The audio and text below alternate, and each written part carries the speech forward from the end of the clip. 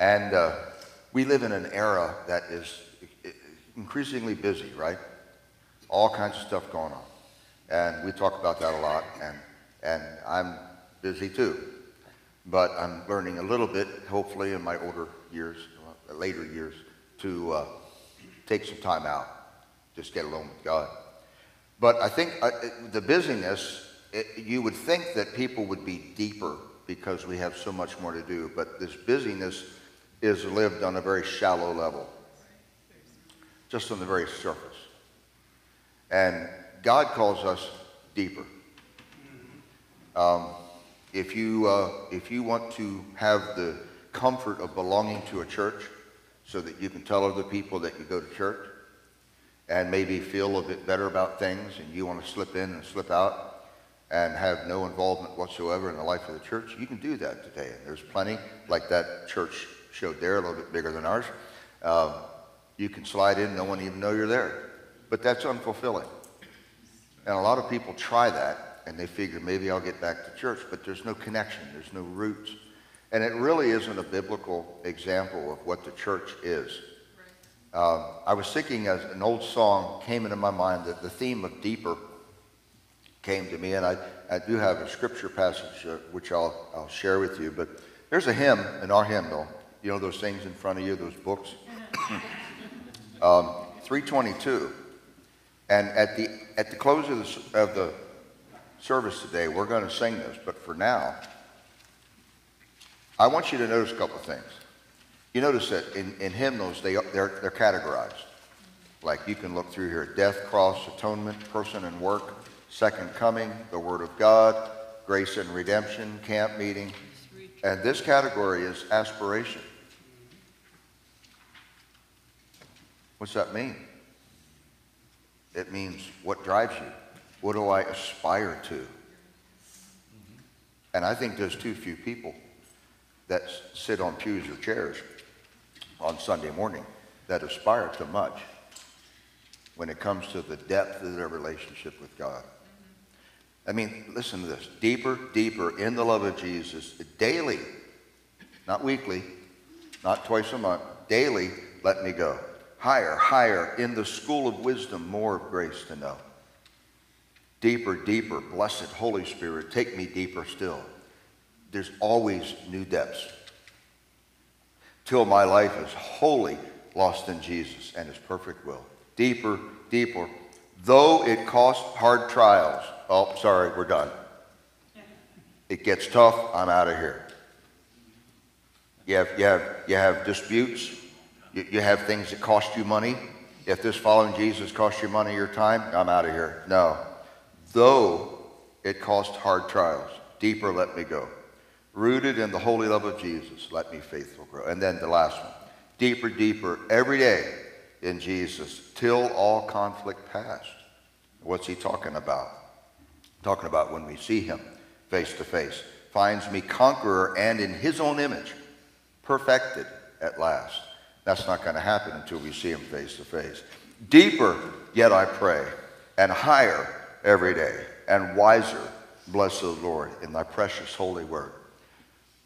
It's good to look at these hymns. It's good, actually more so, to look at the writers and look at the authors. Go back and read some church history from the past. And I dare you to find too many contemporaries that fall in love with Jesus quite like some of these heroes of the faith, the people that paved the way. I was talking to someone just last night about the origins of this congregation in 1939 on South Earl Street, and I've shared with you some things that I found in newspapers. Sorry, I should have muted. About when it was formed, and I can pretty much guarantee you that in 1939, in this area of the country, Pentecostals were probably not looked upon very favorably. People who shouted and jumped and spoke in tongues and believed in healing, went to church 3-4 times a week. They were just a little bit troublesome to the religious crowd. We live in a day and age now where, as the Assemblies of God, for example, is the largest Pentecostal denomination in the world, and are accepted by other evangelicals, may disagree with some of the finer points of doctrine, but now we're accepted. And I wonder sometimes if we need to get back to being just a little bit unacceptable in the eyes of religious people. I think maybe we could write another verse to that this morning that would reflect some of what you see today. Shallower and shallower, the least I have to go through. Jesus, let me be. And sometimes we can expect less and less. Well, you're not going to get people to come out X amount of time, so we ought to just scale it back. Well, they're not going to be able to sit or to be in part of a service for an hour and a half, 2 hours. We better just scale it back. They better not, they might not be able to handle hard truths from the Word, so we better just avoid certain subjects. And we wonder why the church, in some cases, is powerless. But there's good news. There's good news. There's a grassroots thing going on, especially with younger people that are letting their roots grow. And they're not letting them grow in the religiosity of church life. They're letting their roots grow in Jesus. Amen. This is how we are supposed to live. And I want to look at a passage of scripture this morning from Ephesians 3. And we're going to look at verses 16 to 19. Encourage you, if you have your Bible with you, to open it. If you don't have it with you, why not? Probably have one on here. That works. It's the same thing.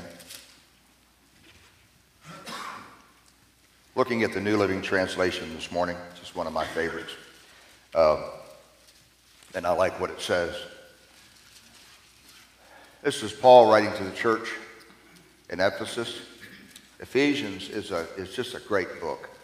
It has so much wisdom, and if you were looking for a church manual of keeping the things that matter front and center, Ephesians is a great book for us to look at. Paul is writing, I pray that from his glorious unlimited resources, he will empower you with inner strength through his Spirit. Then Christ will make his home in your hearts as you trust in him. Your roots will grow down into God's love and keep you strong. And may you have the power to understand, as all God's people should, how wide, how long, how high, and how deep his love is. Would you pray with me? Father God, I thank you for what we have available to us today. We have the Word of God. We have study helps. We have all kinds of ministries. We have churches just filling the landscape of this land. But Lord, most of all, you've given us the freedom, political freedom in this country to gather like this. God, help us, Lord, when we take it for help us when we put in front of that privilege. God, help us. We just say, well, maybe I'll just back off. Father, I pray today that your Holy Spirit would teach us and show us that we're supposed to live, that the deep prizes, this is biblical, is all about. So, Father, I pray that you'll speak to us today in Jesus' name. Walk through that just a little bit because there's a lot. You know, I like to write, and we can think of just simply money. We can think of our position in society or whatever that.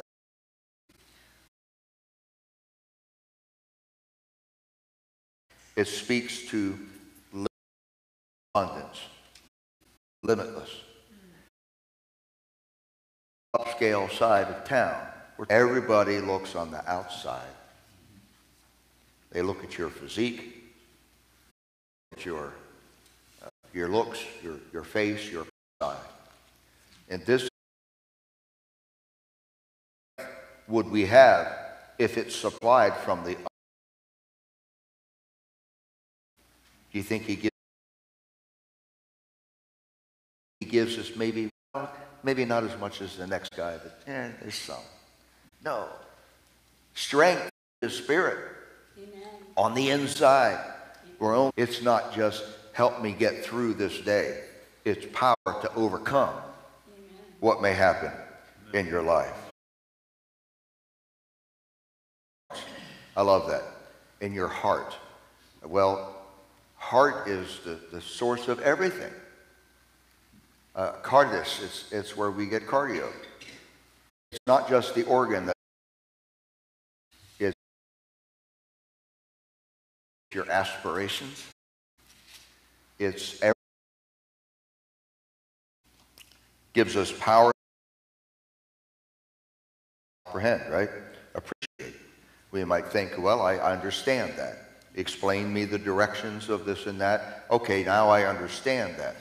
Clay has been working really hard on tech, and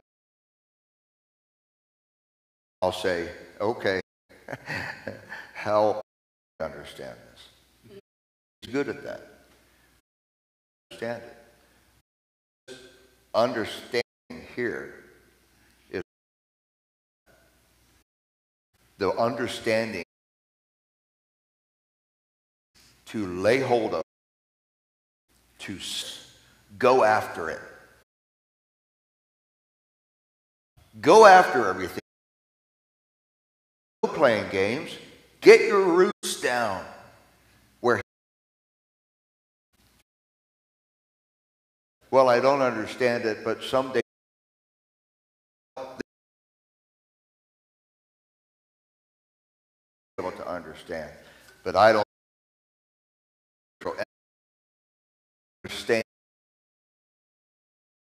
because he's given us the power to understand.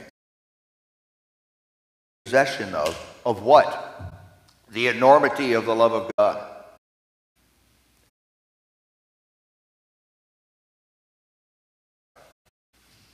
And I know the world that he gave us, but I mean love. That he loves you.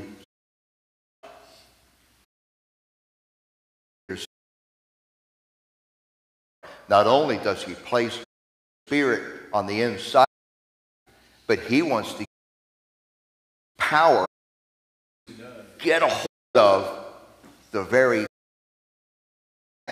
of walking through life together. The power to overcome the things and complain about, overwhelmed with. There's more, folks. There's always more.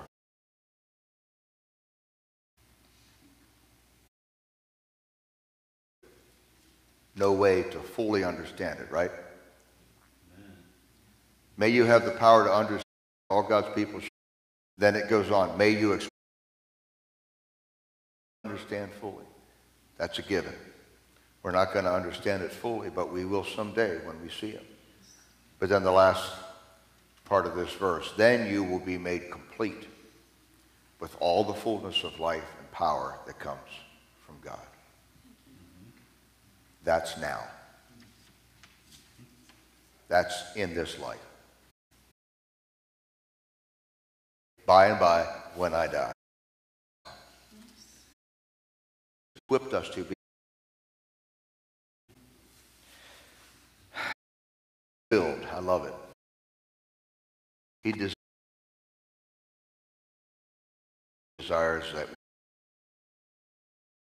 And this is something that we're talking about this life. This is all believers. This is very difficult. Sometimes it's really probably not best advised. Ways. That's fine. My dad was, I told you, unless he got crazy. But he just listened. Go. Mm-hmm. And when he said something, it had, and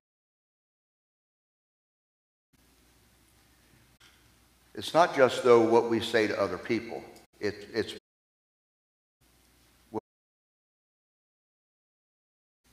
You can read the Bible with your disposed mindset of what. That's not listening. That's telling God, yeah, that's right, yeah. We want, and trying to talk over God when he's trying to speak something.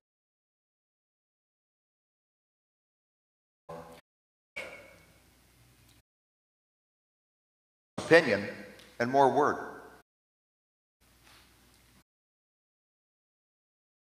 Myself. But there's opinion of churches today that don't, and I don't know, pick on any.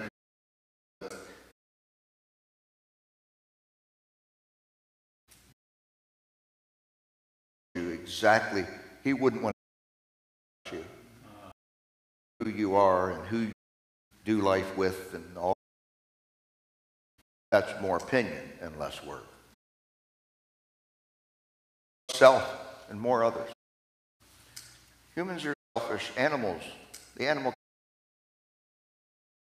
are basic.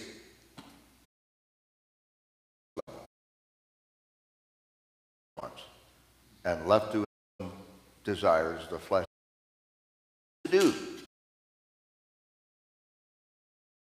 I'm not sure.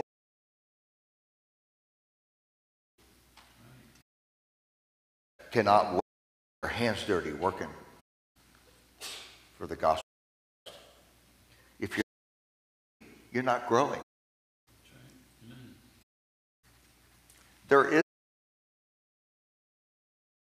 I've achieved this. Now I can just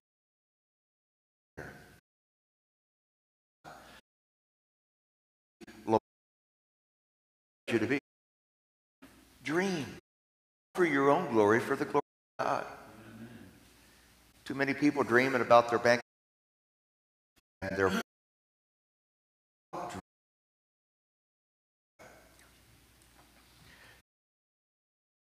big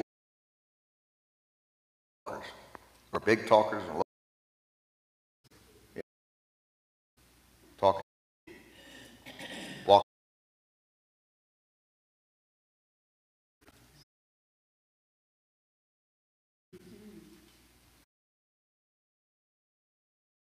walk.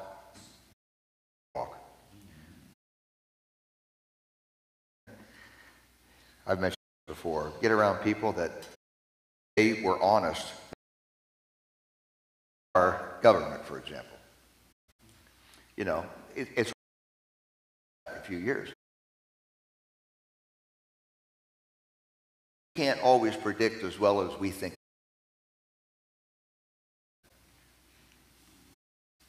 But if we realize that God is able to do that, then we can start saying, time, they took this word.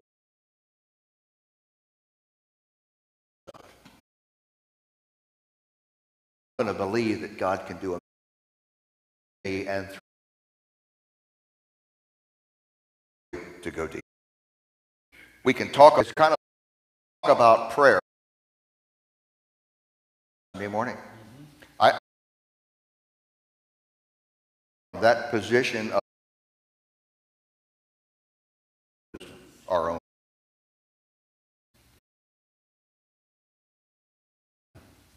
Of God. That don't expect enough of God, that is heresy. Shape over this. Oh. In fact, that God can. Oh yeah. But a healthy church is what God wants. But when we get in our small little group, us four, no more, that somehow it's not good. It just takes that. And make a difference. Yep. But just because it doesn't mean that it's successful either, right? Many small churches stay that way because they think like And that's always a growth struggle, right? We've had some of those things here where you've got to change some policies as you grow. You take a church of 20 people and treat it like a church of 100 people. It doesn't work. And sometimes by our own limitations, we limit God as to what he wants to do. That's right. Because sometimes somebody told us this is better or that is better. No, people that are in love with Jesus is better. Amen. Whether there's 20 or whether there's 1,000, right? Yes. Yep. Here's something that is a tough thing for us to do, but it really comes out from that passage of Scripture. Learn to invest in intangibles. Mm-hmm. So we did this front entrance beautification project, which whatever that cost us, $25,000 over a period of 2 years. And people stepped up and gave, right? We have no debt at this church, no debt. They even pay the electric bill early. I mean, we have no debt. But what I'm saying,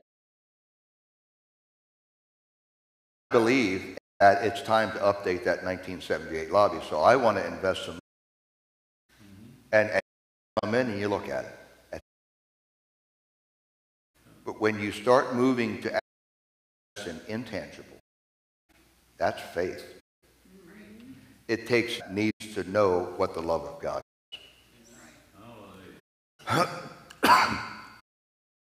When you move investing in tangibles, that's a whole different level of faith.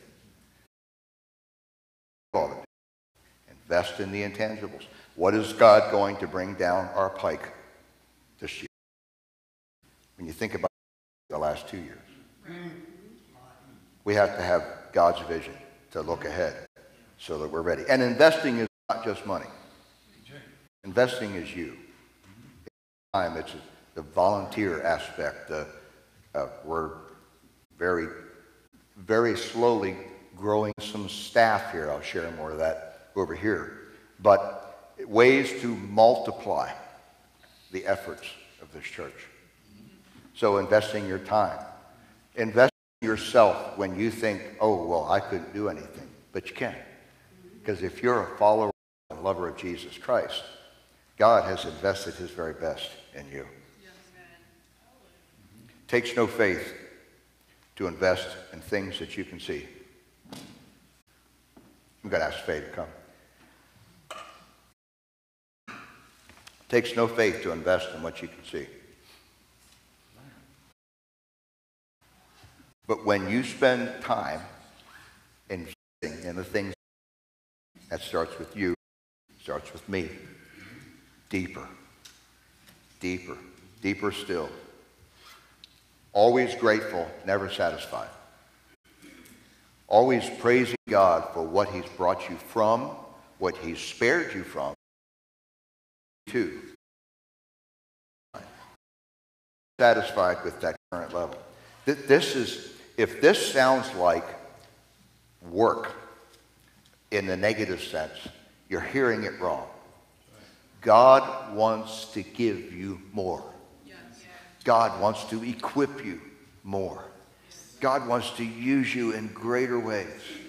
And when we have a mind that looks forward to that, when we have a determination and a heart that says, I want to go to the depths of understanding, I want to grab a hold of that understanding, I want to seize it, I want to go after God like I go after my next breath.